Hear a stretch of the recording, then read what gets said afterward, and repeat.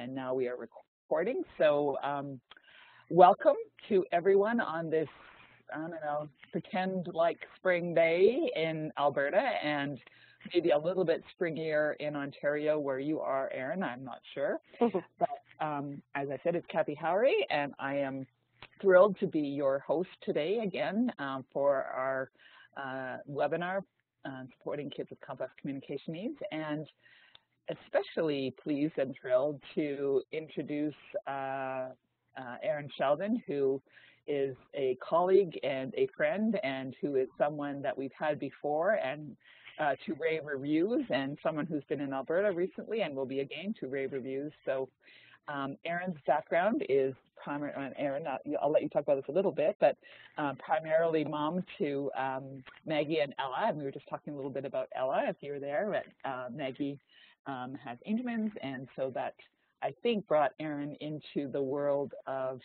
trying to figure out how to support Maggie's learning, and happily that allowed us to be the recipients of some of her learning and her research and her very practical day-to-day experiences.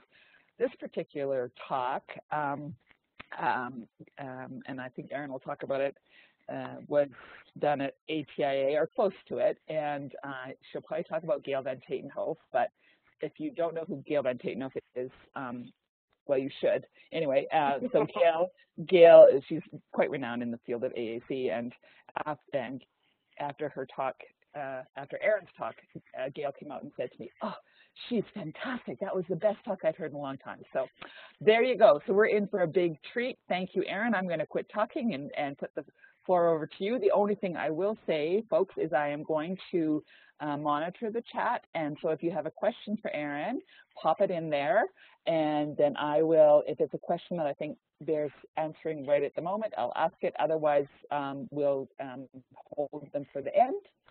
So anyway, Erin, take it away. All right, I will. So thank you, guys.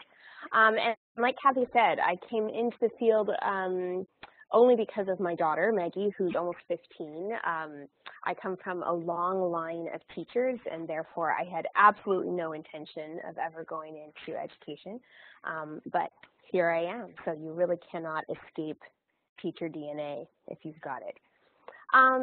So what got me into this was my daughter Maggie, like Kathy said, has Angelman syndrome, and it becomes very difficult to figure out what is the cognitive or intellectual disability with our complex kids, and what is the language disability. And in my daughter's case, she has very low vision and has auditory processing impairment as well. And what I noticed was that in the field of special education, we seem to first presume that the delays we see in a child are because of their intellectual capacity, and we make assumptions about their potential for learning based on that.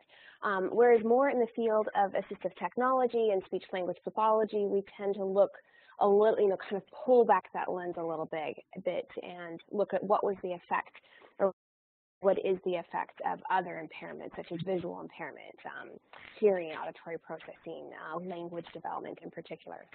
And so this, everything you're going to see today is really my attempt to figure out how are these two linked? How is cognition in our complex kids really linked with their language development? And how can we make sure that what we're providing in communication support is also supporting cognitive development? So, and which I think all of you guys know, we organize our thoughts, our memories, and our experiences through language. It's how we organize our thinking.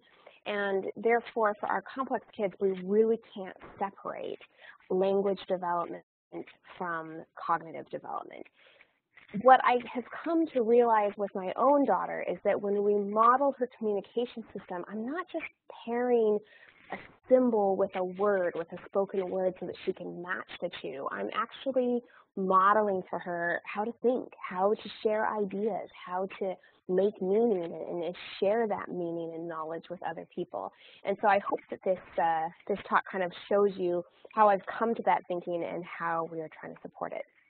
I'm sure you guys have all seen this visual before Copenhaver and others model of how oral and written language development emerges alongside is part of our literacy development. So learning to listen is intrinsically linked to learning to communicate and speak.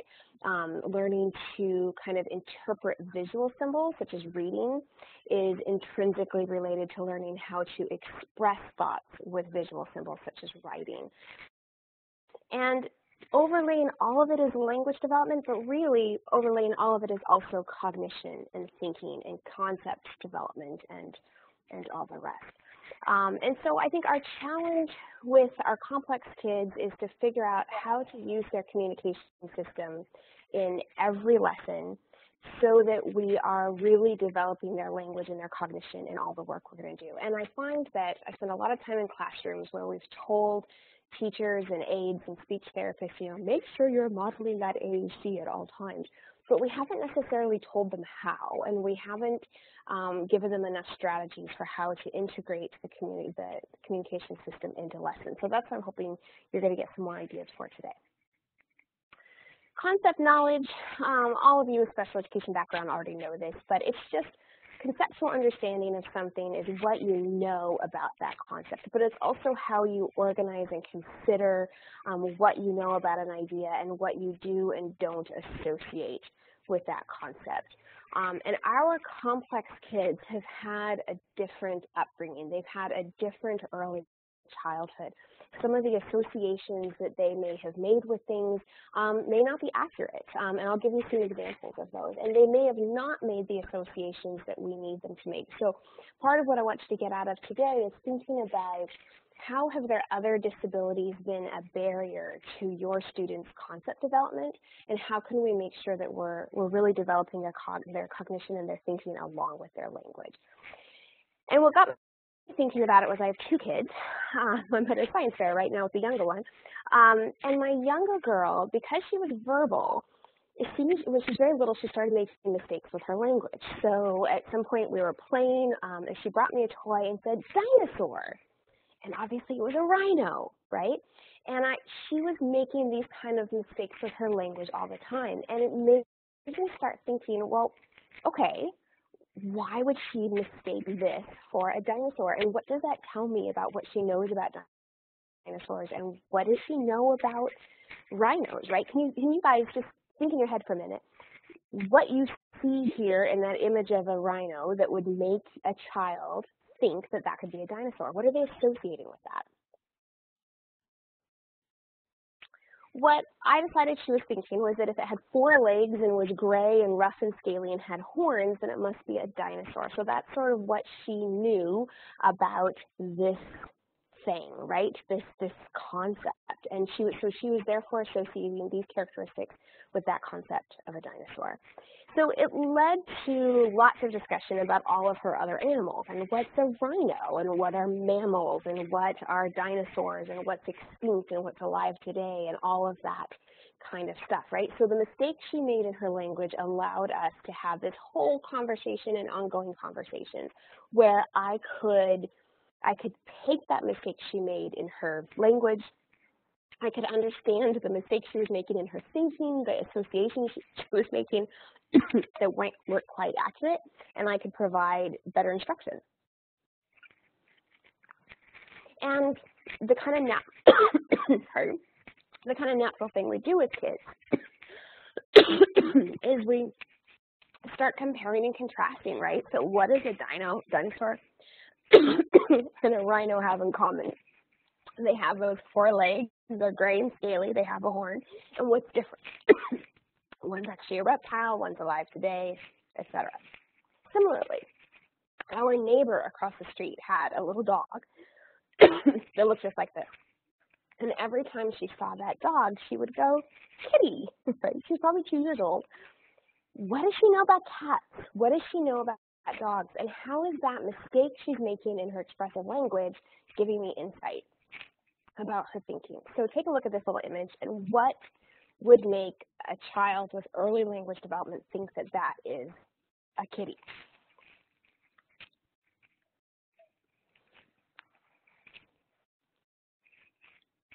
here's some of the things that I think she knew about kitties.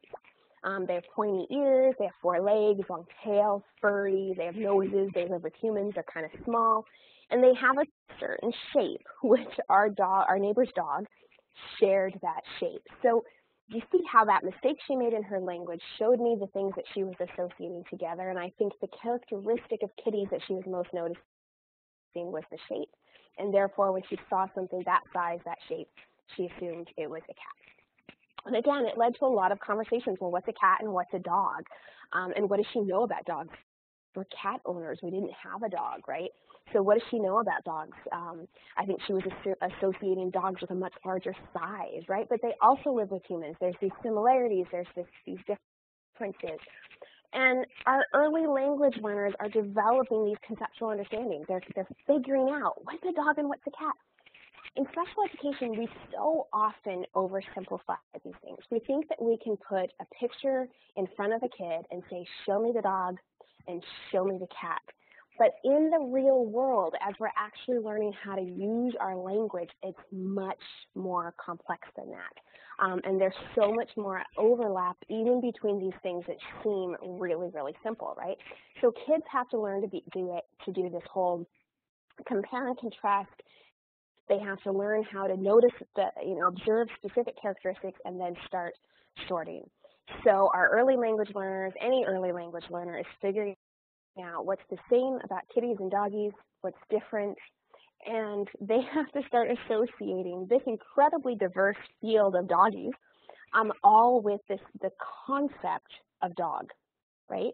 To be able to get to the point of understanding that one of these is a dog and one of these is a cat. And even though they might, on the face of it, appear really similar, they're actually quite different. So as our kids are developing their concept knowledge, right, they're thinking about what a dog looks like, feels like, smells like, sounds like, where we expect to find them, what we expect to find dogs doing, what dogs don't do. And they're coming up with this concept of a cat, right, and what a cat looks like and feels like and where we find them and what they do. And I think the list of what cats don't do is much longer than the list of what they do. But you can see how it's easy to oversimplify this, but concept knowledge emerges slowly. We learn the concept of dogs and the concept of cats through personal experience and through actually using language. So when I then think back to my older girl, and I think back to something like this, because she was nonverbal all those early years, because she had low vision, how many kitties did she see that were actually dogs?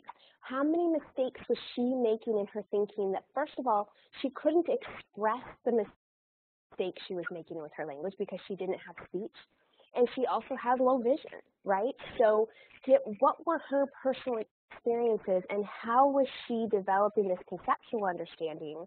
What were her personal experiences with language that were allowing her cognition to grow? She had huge barriers, and because she didn't have AAC at the time, and she would have been a very emergent user even if she'd had it, there were all these opportunities that she had to develop conceptual understandings that she couldn't learn from the way that her sister could. And so this is what I'm taking to how we're introducing communication systems, how we're modeling communication systems. This is what I mean by we're modeling how to think, right? We're modeling how to categorize. We're teaching kids these ideas, how to notice different characteristics and start categorizing them and identifying them and labeling them. And this is where we have to be really careful about right and wrong answers, because the mistake that a child makes in their thinking as they might associate any one of these with something else, like a kitty, gives us so much information about what they actually know and what it is that they're associating with that certain thing, such as the kitty example. At the same time, what we're doing with our AAC systems is we are providing kids a tool to think symbolically about concepts, and this is how we're really developing their cognition. Because if you think about all of the dogs in that child's life, if you think about all the dogs that they encounter, they have to pull together all these different individual dogs that they might encounter and somehow bring that together into one cognitive understanding of the concept of dog. And that's where their communication system can help them organize that. And that's why it's so important that they have a communication system and that they have symbols. There are so many of our kids who are emergent AAC users, the way our students with Angelman often are, who, if you open their communication system, under dog is their dog or their Nana's dog. They don't even have a visual support and a language support within their own communication system to start thinking conceptually about things like dogs as opposed to just individually. And also just take a look at these pictures of different dogs. There's a lot of visual complexity there. Our complex kids, a lot of them struggle with visual complexity. And part of what they're getting from their AAC systems is this much more visually simple visual to represent one idea that can then be applied to all of the different dogs in their life. So just be thinking about this sort of thing as you're thinking about modeling AAC. Are we helping kids develop these conceptual understandings? And I'll give you some more examples of how we can do this. What it means, though, is that we have to be providing opportunities for kids to make mistakes in how they're using their language, because it's those mistakes that tell us what they know and what they're associating, what they see as being the most salient. So when my little girl saw that little doggy across the street and called it a kitty, it was the size and the shape that were the most salient to her. And that was what gave me the opportunity to have a conversation with her about what a dog is, what it isn't, what a kitty is, what a kitty isn't. I know some of our folks think that, some of the adults I work with think that some of these are even advanced concepts. But even if you think of early baby books, we start introducing kids to the concept of my mom, who she is as an individual, what she looks, what she smells like, what she feels like, where she is, what she does with me, versus the broad concept of a mom and the idea that every creature has a mom and that all moms care for their babies in some way. Go to any library, go to any bookstore, look at the baby books and the toddler books, and we are teaching kids these concepts in simple little books from the time that they're very small, right? We don't wait for kids to be able to accurately identify their mom as opposed to someone else's mom before we teach them these concepts, right? We start using language with kids from the time they're very small to teach this conceptual understanding.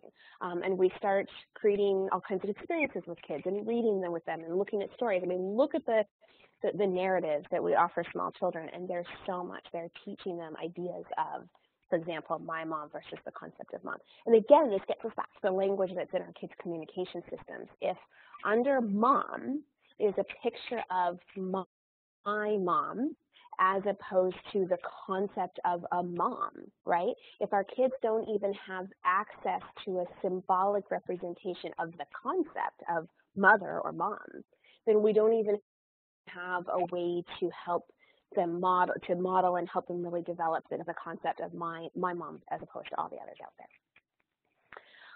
Our understanding of our mom fits into all of our larger kind of cognitive framework, right? So these are just really early ideas that my mom is the things I do with my mom, what she looks like, what she is like, how she smells, how I feel when I'm with her, how she feels, the things that we do together, right? And then that concept of mom also then starts to fit into my concept of family, right? So my ideas of who my mom is and what she is begin to emerge along with my concept of my dad and my concept of me and my siblings and all my other relatives, and my family and the concept of family being the things that we do and the places we go, how we feel, all of those sorts of things. So all of these individual concepts begin to link together and start forming that whole cognitive framework for how we organize our thoughts so that we can understand ourselves as a member of our family that includes our moms, our dads, and other people, just as you could think about the concept of a dog being different from a cat, but they're part of a larger framework of thinking around something called animals, etc. And that all plays into schema theory, which will be very familiar to any of you who've studied education. You know, that schema theory is how we organize our networks of information, right? So that concept of family as opposed to mom, that concept of dog as opposed to animals, all of that sort of thing. It's all information that fits into our existing schemata. And what we know with students with complex needs and children with disabilities is that their background knowledge tends to be less developed. We know that their schematic understandings tend to be less developed. It can be a function of their vision, it can be a function of their language, it can be a function of their mobility. Kids who weren't able to independently move around their physical space weren't able to explore the same way and touch things and start to categorize things. Kids who couldn't point weren't able to get that additional information from the adults in their environment to help them label the things around them, right? So we would expect that our kids with complex needs are going to come to school with limited concept knowledge, with much more limited schemas in terms of how they understand different ideas. So think for a moment about an egg.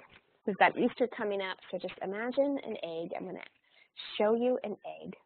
And probably what you're thinking of is kind of like this.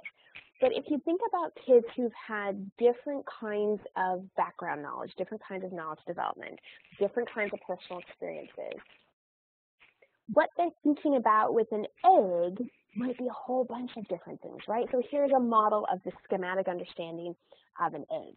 So there's everything from an egg. At the very center, you can see egg with its physical properties and the fact that it has a yolk and a white and a shell. What kids then know about eggs, this is all the knowledge that they have to start integrating as they go through school, right? So the fact that the egg that they might eat comes from a chicken, which is a bird, which is part of that winged, warm-blooded class of animals that are vertebrates.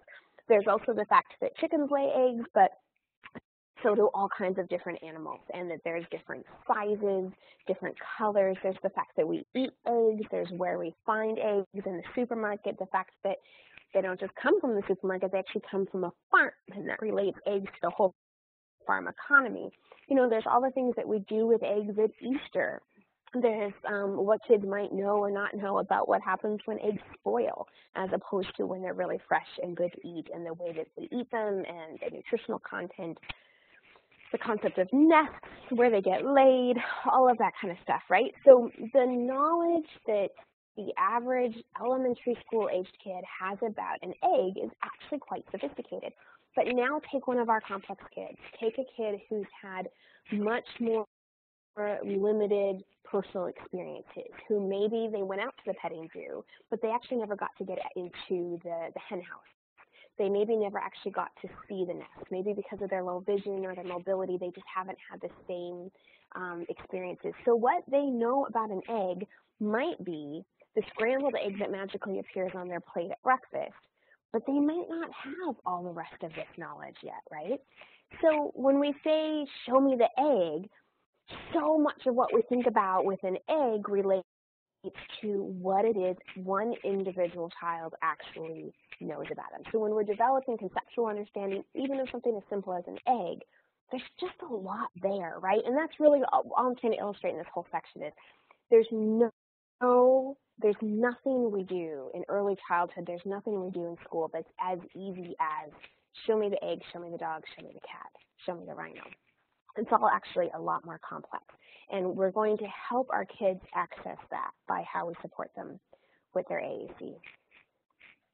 So schema development, that whole conceptual understanding, it's part of language. It develops in interaction with language. We use words to give meaning to experiences, such as all the words we use when we visit a farm and learn about hens and nests and eggs and all the like, right?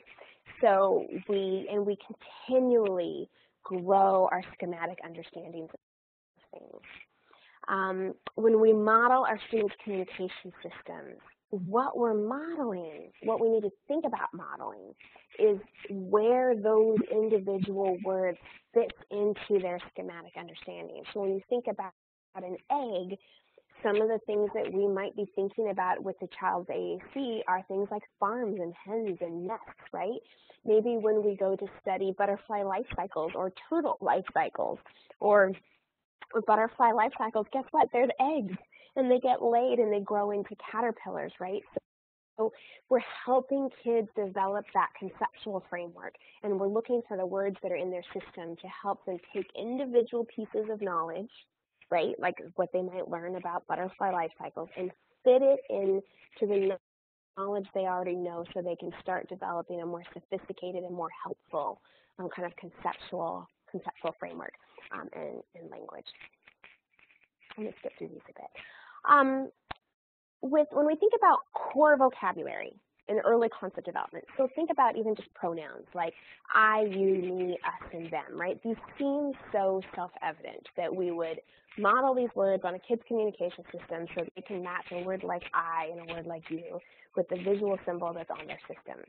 But if we take it to the next step, we can see that our understandings of these words are not static. They keep growing over time as we use them. And the best example I have for just pronouns and how we use pronouns is the last U.S. presidential election.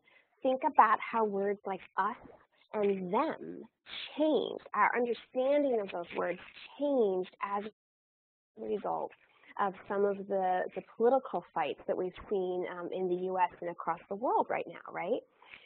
None of these ideas, even things as simple as us and them, are actually really complicated. And we develop our thinking and our knowledge around them in terms of how we keep using them in a whole bunch of different contexts, right? So what you thought you knew about us and them back when you were 5 can really be different when you're 45 and you're watching, a national election, that sort of thing. As we think about kids' communication systems, often we get really good at labeling nouns, right? So we're studying eggs. We're going to find words like rhino and kitty and doggy and egg in their communication systems. But to really be developing their thinking and their concept development, we need to make sure that we're helping kids learn how to categorize and how to observe and how to notice attributes of things. So if you think of the example I gave of the kitty that was actually a dog, right? How can we describe that? The fact that the dog was small, that its ears were pointy, that its tail was long. That's how we help kids start thinking about what something is, being able to observe it, and being able to start sorting kind of where it goes into their existing schematic understandings of all the different things that they have concept knowledge of. As we're modeling kids' core vocabulary, we're teaching them about relationships and actions between things, like what you like and want and need. We're giving them the language around ideas of things like measurement, right? Quantity, time, so all, none, some, before, after, long, short, close, far.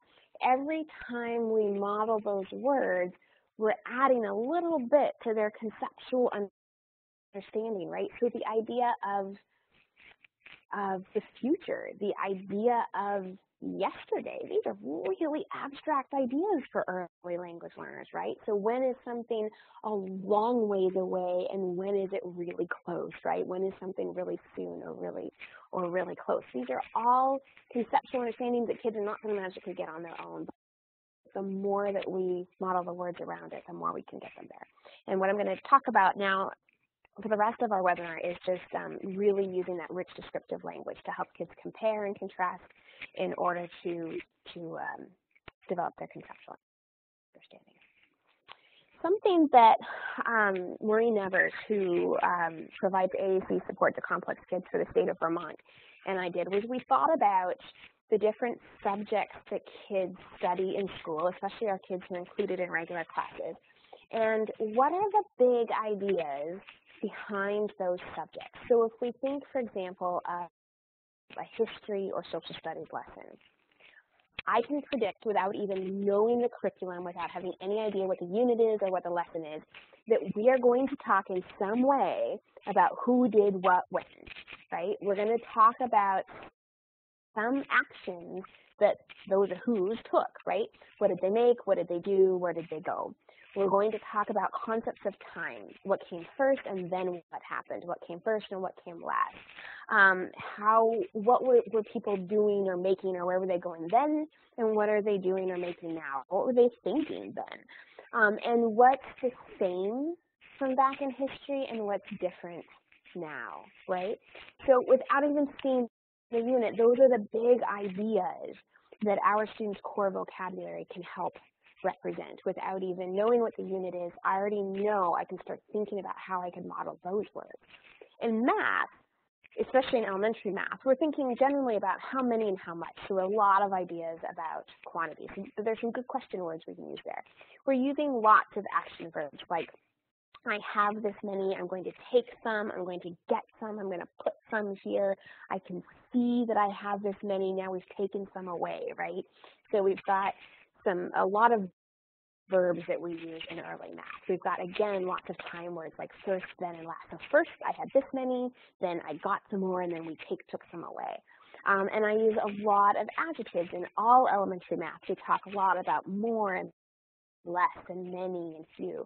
We can also talk about, because we're learning things like the names of numbers, how are numbers the same and how are they different? How is a quantity the same and how is it different? How is few like some but different from all, right? So these are all the kind of concepts that we're teaching in those classes. When we're looking at elementary science lessons, we're looking a lot at how and why, right? I mean, science, I'm here to science fair. Science is a lot of encouraging kids to ask how and why. Think about our complex kids.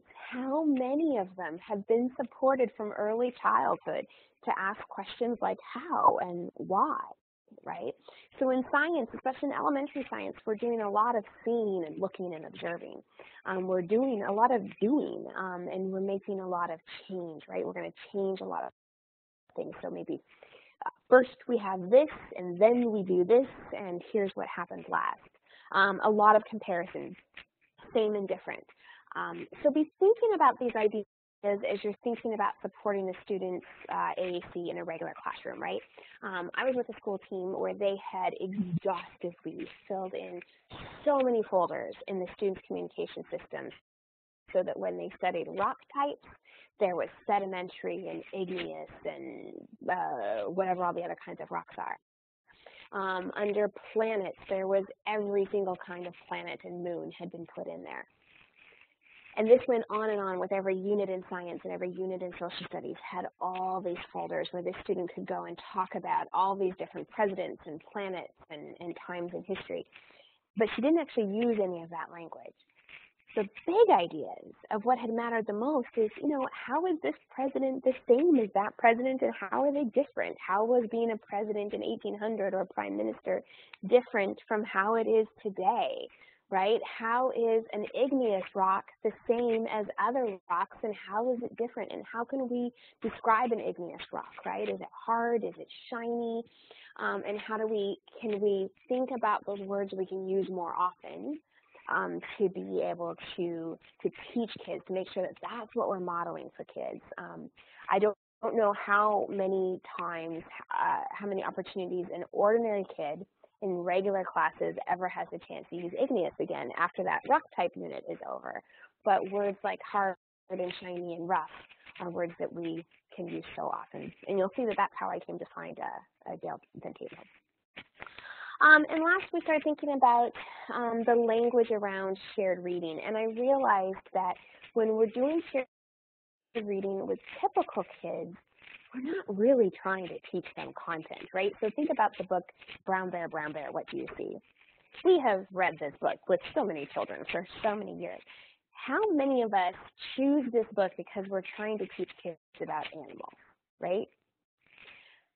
We're not trying to teach content with it. We're trying to teach a whole bunch of other things. And yet, when you look at the way that we often support our AAC users to participate in reading along with a book like this, we tend to give them the animal types. Well, if I really wanted to teach kids about bears versus birds versus horses versus dogs, this probably isn't the book I would use to teach them about it, right? I'm going to use this book to teach concepts like what's a word, what's a book, what is reading, right? What's the picture and illustration? What is the concept of animals, right? What are all of the different colors and how can we describe these different animals? I'm going to be reading a book like this because I'm talking a lot about looking and seeing, because this is brown bear, and what do you see? I see a red bird looking at me. And I'm going to be using a word like this to teach kids, a book like this to teach kids that pronouns like I, me, you, and we, right? That's what we're doing with books like this. We miss the boat if we focus on giving them access to, for example, the nouns that are in the book rather than the ideas that are in the book, right? That's the real language needs of kids as they're participating in a book like this. And one, if you've got early childhood, if you're supporting young children, Carol Zangari's Tell Me curriculum, it's just lovely. It's very inexpensive, and what she does is take all of these different extremely common early childhood books, and she helps you think about how to use those high frequency words that appear in the text, which is what she calls her bow wow words, right? So in Brown Bear, we see a lot of see and you. So she gives you lots of ideas about how to use see and you as you're reading that book together. But then Tiger Talk words are what she calls the big, are really the words that this book gives you an opportunity to use in models. So the word read doesn't appear in Brown Bear, but it's the Tiger Talk word that she associates with it because it's the idea that she's teaching along with shared reading. And this is the kind of curriculum and these are the kinds of activities that start consciously on our part developing thinking with our teams and with our kids, as opposed to just trying to teach words as though words aren't actually ideas, right? And where this all started come together for me was discovering Gail van Tatenhove and her descriptive teaching method. So she teaches a process for how we're going to teach and reinforce the use of that core language, those really high frequency words in the classroom across the whole school day. And once I discovered her, I finally discovered a way to really think about concept development and schema theory and language development in a really cohesive way across the school day. So that will be the rest of this workshop or webinar. And what Gail talks about is having us shift the language we use as teachers from referential teaching to descriptive teaching. So referential teaching is when we introduce many new words. We use really unit-specific vocabulary. So if it's a rock type unit, then we're going to use a lot of words. Those many new words are going to be things like sandstone and igneous. If it's a planet and solar system unit, we're going to use a lot of, Jupiter and Mars and planet and moon and meteor kind of words. We're going to ask questions where we're eliciting single word responses, just one quick answer. So which planet is the fourth one from the sun? Which I actually don't know. Is that Earth? It might be. I was never the science kid. And there's going to be a correct answer or an incorrect answer, right? So I don't even know if I just got the fourth planet one right, but I either got it right or I got it wrong. And we're going to shift that, especially for our AAC users, but we're going to do this for everybody. We're going to shift from that old referential style of teaching to descriptive teaching. And here's where we're going to use really plain language and familiar words to describe new concepts. So if we're teaching planets and solar systems, then what can we say about Jupiter? Well, it was really, really big. What can we say about Saturn? It's really big. And how can we describe those rings? What do they look like, right? If we ask kids, what can you tell me? How can you describe the rings on Saturn? We can get multi-word responses, and there will be more than one correct response, right? 6 hands might go up in a classroom, and they've got 6 different ways to describe the appearance of Jupiter or Earth or Mars or a meteor, as opposed to just asking those correct or incorrect kinds of questions. The way that we're going to teach kids with descriptive teaching is we're going to redefine those unit-specific words, like planet, with really critical words, with the words that they already have in their communication system. So this is an example that Gail shares widely on the web, where she's taken the critical words of the unit on matter, words like form and flexible and stiff and curved and texture, solid, liquid, gas, evaporate. And she's thought about what are the words, those critical words. Well, those are the words that tend to be in a good communication system, right? We should be able to find these high frequency common words, words that kids know. So flexible, easy to move, stiff, hard to move. If I ask you to tell me something about flexible and you say easy to move, then I know that you understand the bigger idea, right? So we're going to learn to redefine the new terminology with critical words. And before I would put a word like igneous in a student's communication system, I'm going to think about what are the critical words that they can use to tell me about igneous. So as much as I know about igneous rocks is that they come from volcanoes, and so they're black and shiny, right? Very hard, very sharp. And I hope I'm getting that right. So if you asked me, and I was an AAC user, and you asked me about igneous rocks, and I told you black, hard, shiny, or glass-like, shiny-like, right? See how I can start sharing how much I know as opposed to provide the correct answer, navigate to the word igneous in order to give me the correct answer. Gail, and we know just in the field of speech therapy that our big challenge is to use AAC in every lesson. So often I go into a classroom where they're studying solar systems and they have this new vocabulary and they've set the communication system aside because they've developed all these other visual supports for the child to use so they can be included in the unit and talk about Jupiter as opposed to Earth and Mars, right? If we do that, if we create alternative visual supports, not only are we putting a lot of time into developing other stuff, but if we have set the communication system aside because the way for the student to participate in the lesson doesn't use AAC, then we're not developing their language. And I believe with our complex kids, if we're not developing their language, we're not developing their cognition. We're not strengthening their cognitive understandings, the whole schematic understandings they have around all these different words that we're asking them to use. So here's one of the kind of classic examples to help us think about descriptive teaching. If I ask, what is the name of the third stage in a butterfly's life cycle? This is referential teaching, right? And I'll ask this in workshops. And no teacher ever throws up their hand right away to give me the answer because everybody's sitting there for a second thinking, oh, which stage is that? They want to make sure they get the answer right. You know it's referential teaching if you hesitate to answer because you're trying to think of what is the word that the teacher wants me to say, right? If I instead say, what happens during the chrysalis stage? Think about how many different options we have, right? If we have a communication system in front of us, we can all find words that would tell us about chrysalis. So some of the things that people might say would be change, different, go inside, go to sleep, become new, one of them was become pretty. There's so many different options, right, about what happens during the chrysalis stage for a butterfly, and it opens the door. I can ask an entire room of people, what happens during the chrysalis stage for a butterfly, and get 30 different correct answers. That's how I know I'm doing descriptive teaching. So an example of what this actually looks like. So for my daughter, I think this was grade 7, the kids spent about a week writing an essay on who was their hero. So that was the assignment. They had about a week to work on it. They had a lot of time in class to work on it.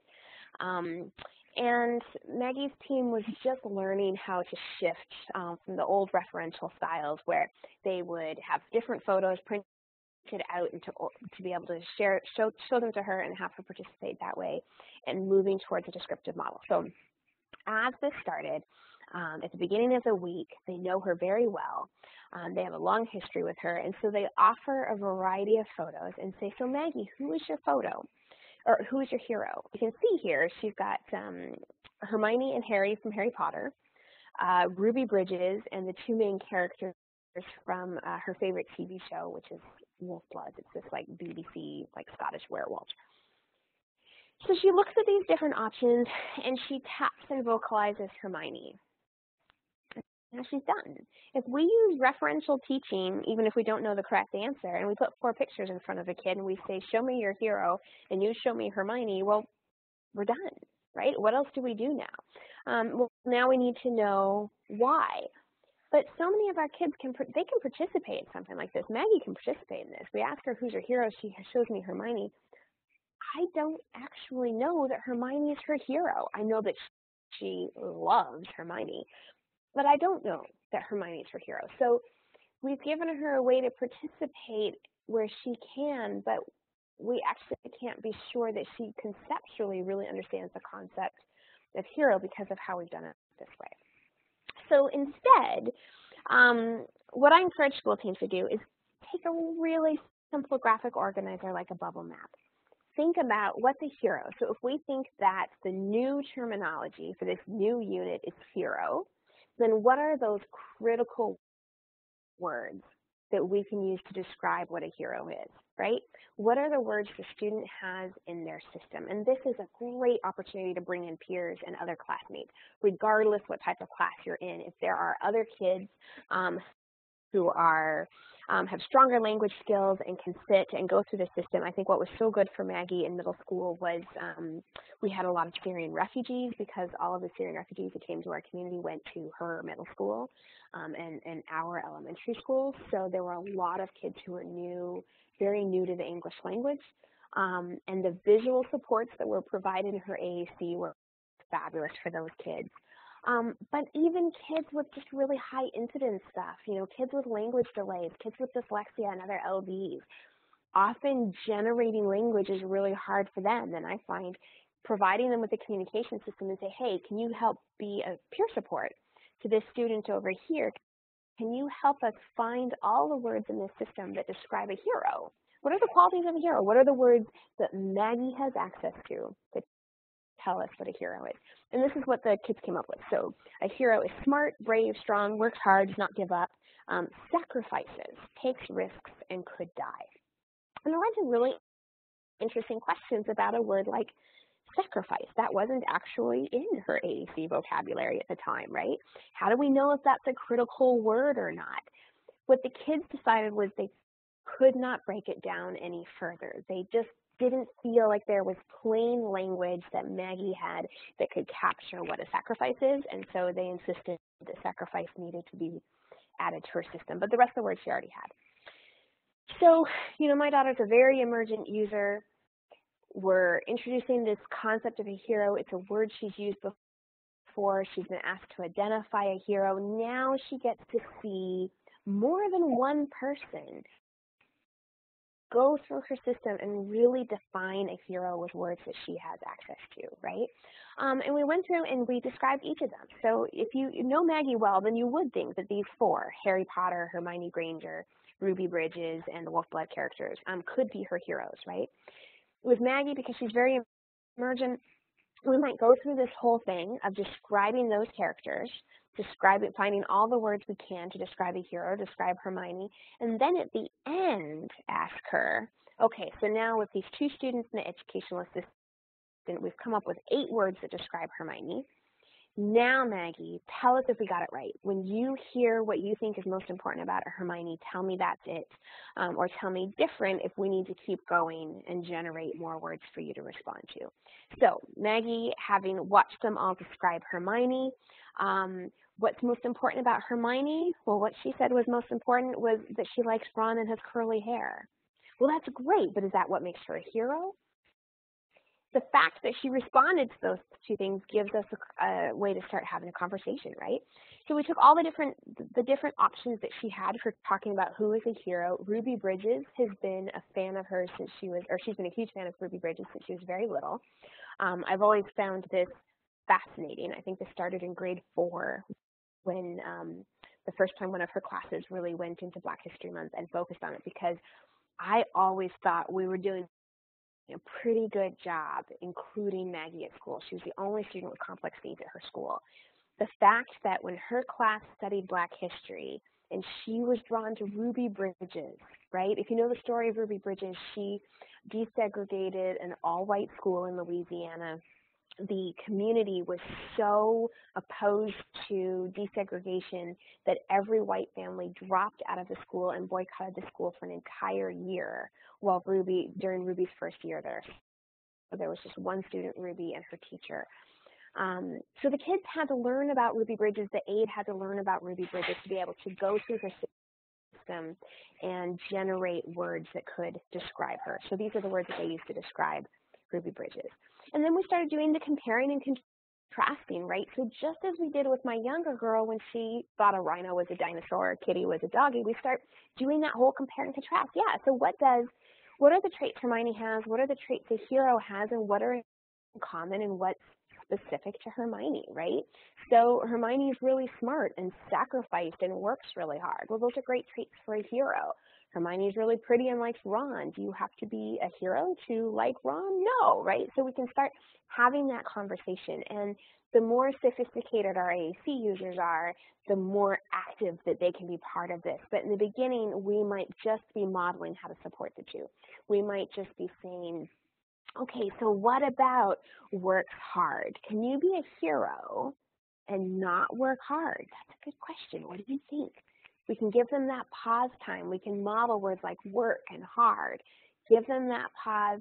And if we don't get a response back, then it's okay. We can still go with that and provide input. And if we do get a response from the student, then that's awesome. We can expand on it, right? But what this does is, by giving classroom teams just some really simple tools like bubble maps and Venn diagrams, as long as the teacher helps, for example, an educational assistant think about what's that new terminology that we're going to focus on, so a concept like hero. What's the new word? We can ask educational assistants to hopefully work with some classmates and model 8 words about hero or model 8 words about Hermione. That is so much more doable than make sure you're modeling the communication system all across the school day, right? So we do comparison and contrast. So this starts taking the whole week to do the whole compare and contrast about what do we know about heroes, what do we know about Hermione. And let's talk about who's not your hero, right? So for example, working hard. Can you not be a hero and still work hard? You probably can, right? So it led to these great conversations with the kids about what exactly is a hero. Let's get to the essence of the concept of hero-ness, right? And let's compare and contrast each of the characters. So Hermione, Harry Potter, the Wolf-Blood characters, and then Ruby Bridges.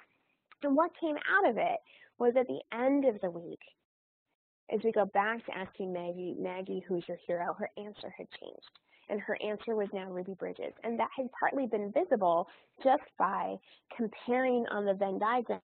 And you could start seeing, well, Ruby Bridges had more characteristics of a hero anyway, right? So it just kind of started emerging. So we then asked Maggie, so you tell us, why is Ruby Bridges your hero? What's most important about Ruby that makes her your hero? And this is the essay that Maggie turned in on Ruby Bridges. So my hero is Ruby Bridges. Ruby is black, beautiful, and brave.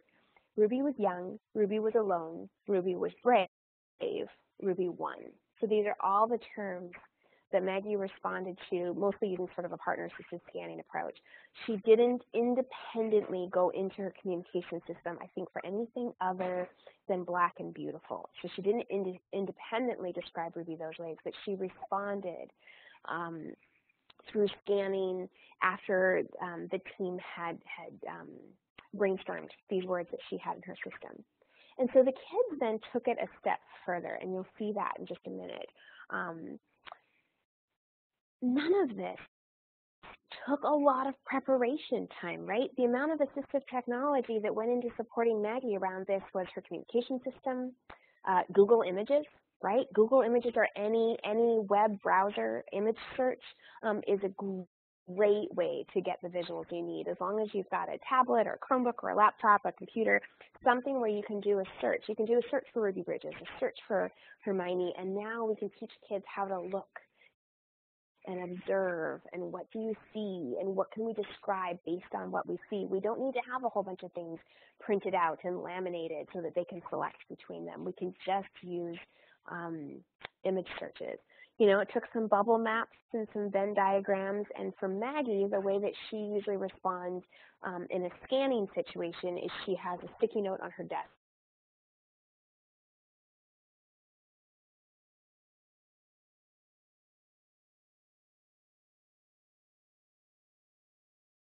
a bit of flutter in the sticky note, that's a really easy automatic way for her to be able to respond. So as you're describing Ruby Bridges and offering options of how to describe her, that's it, is a way that she can have a very simple response method and participate in that kind of thing.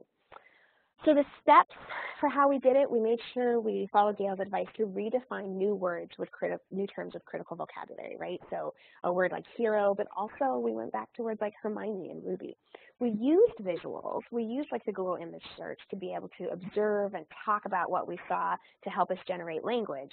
But it was all about looking for things we could then find, looking for words, language we could then find in the communication system. And then we're going to restate what we saw in sentences, and you'll see how the kids did that in just a second. Based on the skills of the student, then there's lots of different ways that they can be part of it, because all of this, the first 3 steps, can all be receptive. For our most emergent kids, if this is what we are receptively modeling for them, then we're teaching them language and we're teaching them thinking.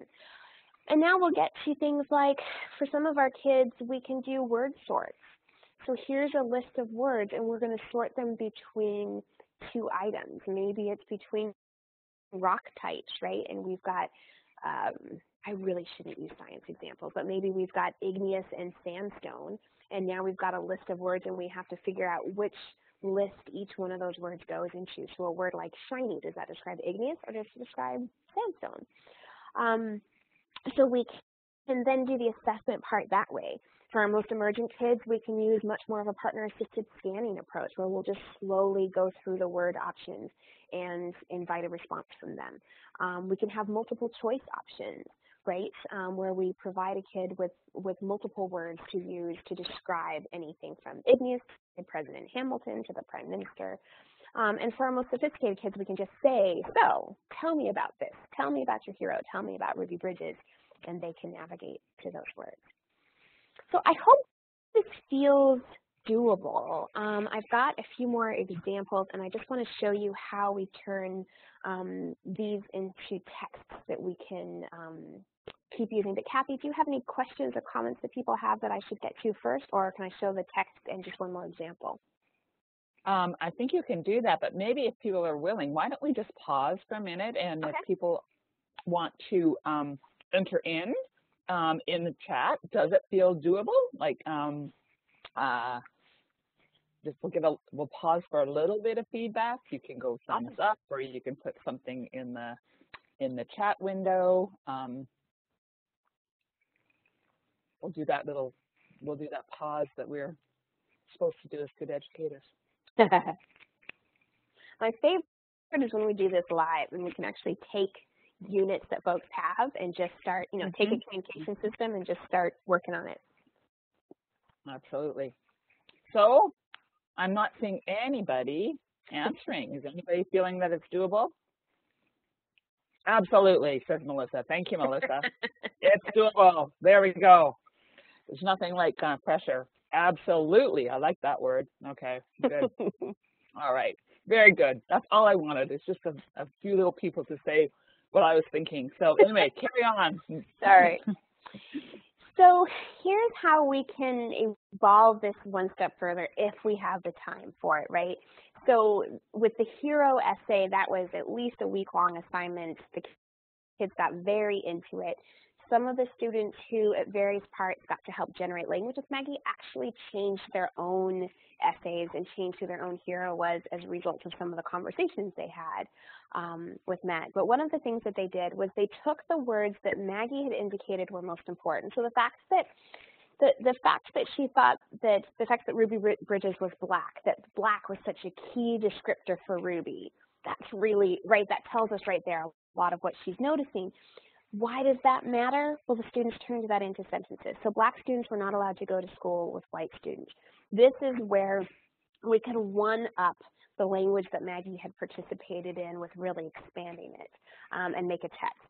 So Maggie had selected that Ruby Bridges was young and that this was important. So why does that matter? Ruby was 6 years old when she went to an all-white school. Ruby Bridges was alone. Ruby Bridges was the only black student who tried to go to the school. None of the white students would go to school if Ruby was there.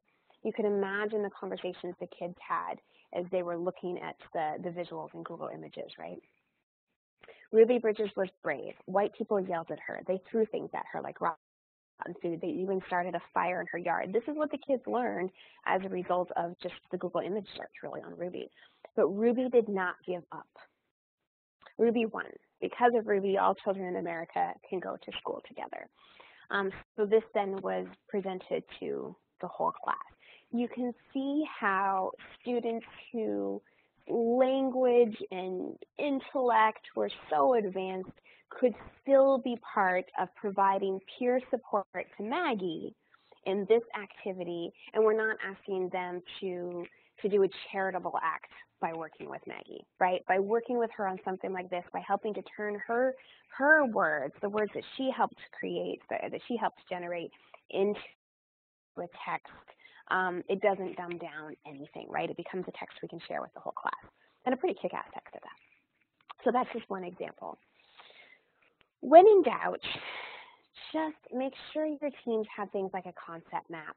Make sure that they can just think about words the student has access to. If we just take the attention that we used to put into preparing so many visual and alternate ways for kids to participate and just use those visuals to help us generate language from the student's communication system. What we're going to find with some of our kids is they don't have nearly enough language in their system. But with others, making these simple concept maps just to help give us a way of thinking about what we're modeling and how we're building conceptual understanding of these different ideas.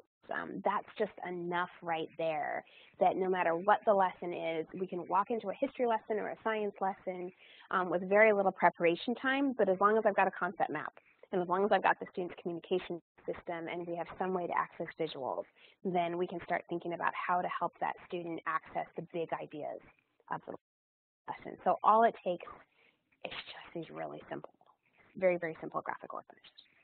As a general rule, we're teaching concepts if they can't just be pointed at, right? I think that if you can say, show me the dog, the student can point to the dog, but it doesn't mean that we're teaching the concept of dogness, right? So go slow, because if you're developing conceptual understanding, it's too complicated to just point to the correct answer. Ask lots of open-ended questions, because if it's descriptive teaching and we're developing concepts, then there's many correct answers, and ask peers to help, because there's always peers in the classroom who can benefit from helping to generate the language. I'm going to skip over these, and I'm just going to give you another example. This was a Canadian government lesson, middle school, I think, Canadian government lesson. It's so easy to reduce things to show me. Show me the leader of Canada, right? All across the world, doesn't matter where you go, people can generally show you the leader of Canada. But if you say instead, tell me about the leader of Canada, that becomes a completely different conversation, right? And so here was the bubble map that came out of, this is a middle school classroom looking at the role of the Prime Minister in Canadian politics and the words that the kids came up with. I think what they had done was just watched a video or a little documentary or something. They just read something maybe about Justin Trudeau. So as they read, the job of the peers around Maggie was to think about what were the key ideas that were coming through, the key ideas that we need to know about Justin Trudeau, right? So we take a look at this. So here's the words that the kids generated. Some of them are their own opinions, like hot, and some of them are factual based on what they learned. I guess he used to be a teacher, he's a father, he's now the Prime Minister. And then we think about, so if this is our unit and this is the concept we're trying to teach, the concept of Justin Trudeau, what are the words that need to be redefined with critical words? What are the words we would expect to be able to find in a communication system as opposed to which ones might need to be redefined, right? Because Gail teaches us to redefine those new terms with critical words. So as we think that through, here's what the kids came up with. That father, teacher, hot, young, those are already in the communication system. But Prime Minister, Canadian, French, Liberal Party, this is where peers, no matter how advanced they might seem compared to our complex students, they actually really have to think this one through. How do I explain a prime minister using just critical words, right? So they came up with most high up person, most important. What's a Canadian? That's not too hard. It's a person from Canada. What does it mean to be French? How do you explain French, right? They came up with group of people, same culture, same language, different from English. And what's the Liberal Party? They're a group of people, same ideas, same plan. So here's how we can take some really abstract concepts and try to reduce them to those core ideas, those key ideas that are represented in a communication system. Do think about ways that students can have a really simple response option, the way that Maggie has that sticky note with "that's it." Because if we're really engaging our kids and they're thinking hard about this, what's a prime minister and the concept of the most high up person, or we're trying to describe French, if we're going to then ask them to tell us what they've learned, and they have to now be able to use their communication system independently to be able to provide independent responses, and that often becomes a big barrier of its own. So I really encourage, if your kids are emergent, have a response method for them that's very simple so that we can take on a lot of that load.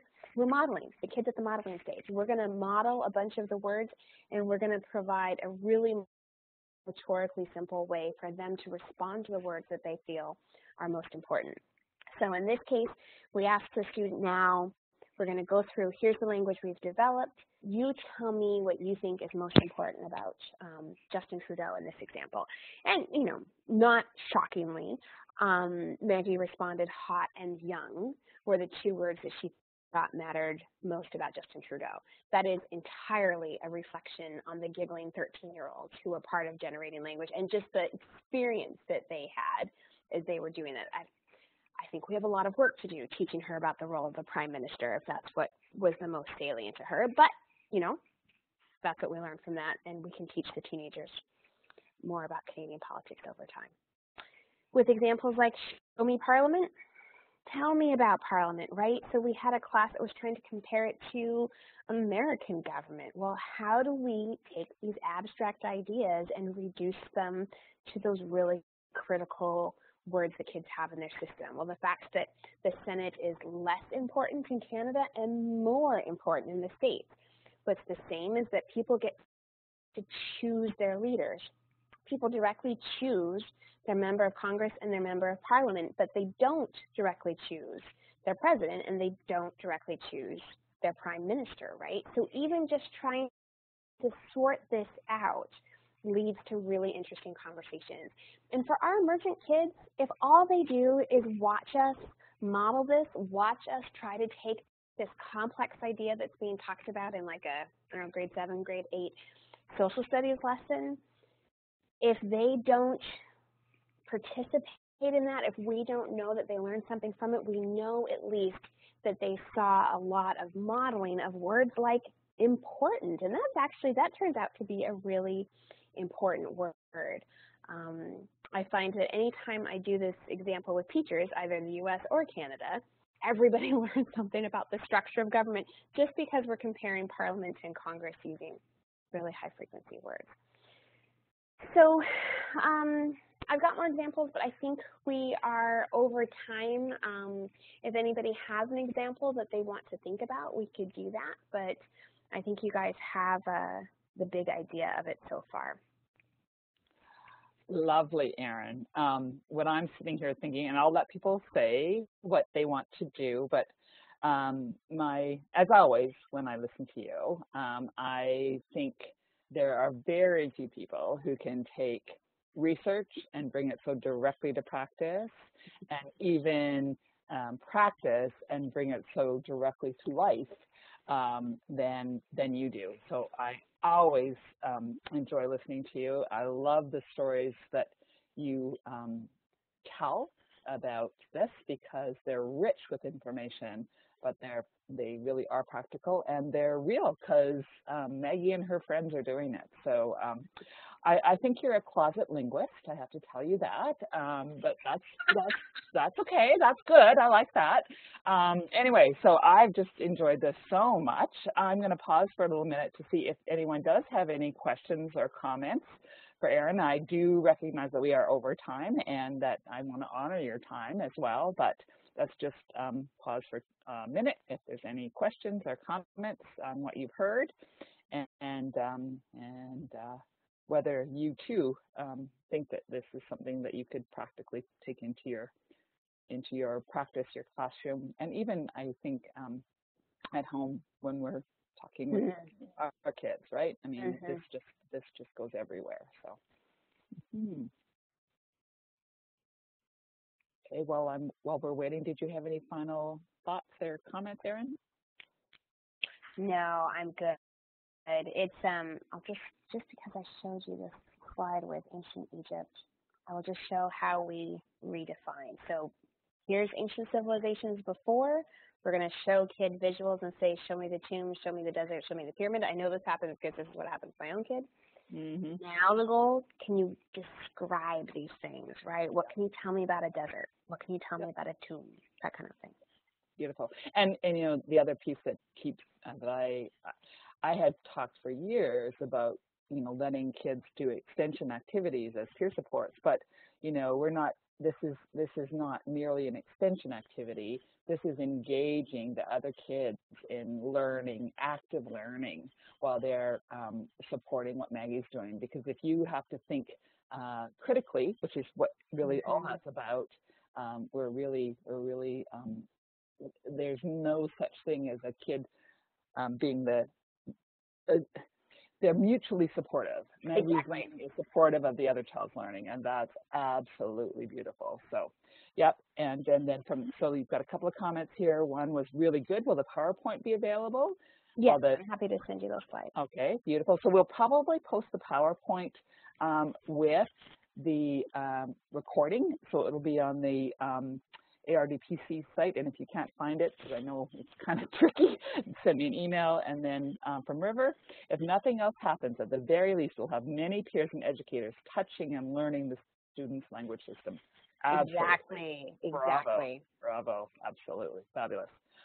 All right. Well, thank you all. For those of you who hung in, I know that it was a wonderful hour and a bit. And Erin, as always, thank you. And I think you're going to be in Alberta before too long. Am I right? Yes. Just another week or two. Yeah. Yeah. Do you want to talk about that at all? Just briefly? Well, it's not. I'm just attending the Inclusion Alberta conference. Okay. All right. Well, me too. Yeah. So anyone who wants to come to a great conference, come to the Inclusion Alberta conference. I'm going to be sending out some information about our February event, which will be actually not myself and Monica as previously advertised, but I've got Lauren Schwartz-Enders going to talk to us a little bit about implementation. So to be tuned in, and then Monica and I will do the session on mental health of kids with complex communication needs in May, because that's Mental Health Month. So we thought we'd just shift it there. So, all right. Thank you, my dear. Thank you, everybody. That was stellar, as always. So, yeah, thank you so much. All right. We will talk soon, and go and give your other little monkey a hug and her. Okay. Good night, all. Awesome. Bye. Bye-bye.